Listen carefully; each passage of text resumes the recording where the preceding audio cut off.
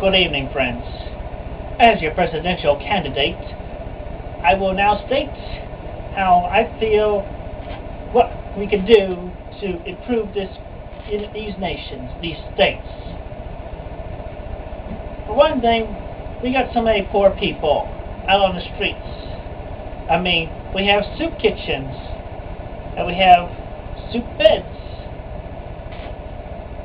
We should really combine the two into soup hotels, so that there would be a bed for every homeless person until they can get back up on their own feet. Also, lower taxes.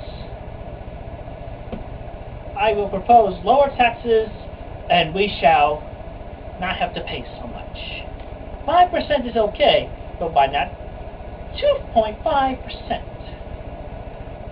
And we will not cut off any benefits for the old people. They are good. And we shall give them plenty of money so they can afford their medications and services to keep them alive. Because we do not pay for when we are sick, we pay for our good health. And we only pay after we're in good health. We pay to stay alive. We do not pay to die. And speaking of which, too much violence goes on within these city streets. I will propose only gun distribution to the official authority, which shall be within the police department, nowhere else. And all guns owned by locals, community people, shall be taken away. At least the bullets.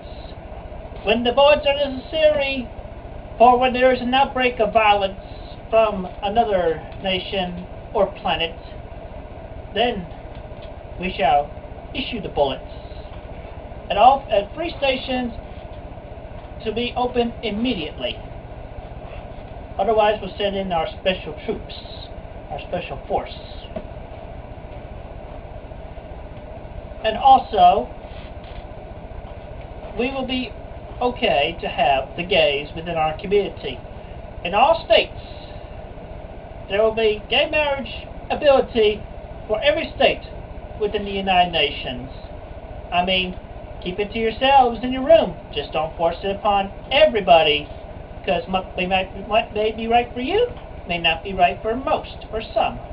You take the good from the bad, and then you get an opening statement like mine.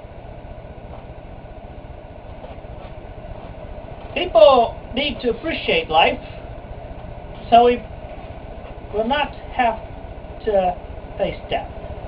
I lost my train of thought there, but that's okay. I am only human. We are all human. I am a noble, honest person.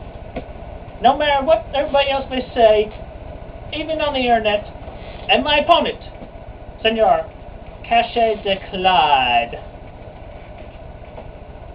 He tells lies about me. And so do the trolls that have patrolled me over the internet.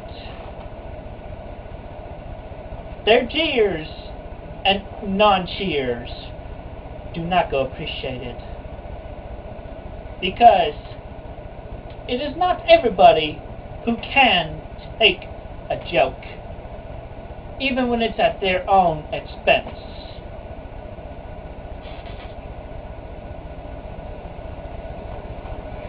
And with that, I will propose internet securities reinforced by the FBI, and there will be patrol stations of the troll busters around these United States. Any troll activity that you may be suspicious of an individual, you report to your local authority, and they will inform the local FBI station within that state, and then they will investigate thoroughly over the wireless that is called the internet. And they will trace the emails back to the origin home address or location, and they will be apprehended and fined or sentenced depending on how cruel they are to the victim. I stand strong. I stand firm. I am a noble leader. And if I am elected, I will do my best to keep our America strong and sound and not go down the drain. I'm sorry, Obama. I did vote for you, but I gotta agree with my father. You are bringing us some of the situations downhill. But I have nothing against you because I did vote for you, and I liked your documentary on A&E. I would shake your hand at the first opportunity I would to meet you, Mr. President. And therefore, I shall conclude my opening statements in the candidacy of the President by saying, I will do my best, and I am not lazy. Thank you. This ad is not real. I'm not going to be elected President, but I tell the truth nonetheless of what I would do if I were to become President. Thank you.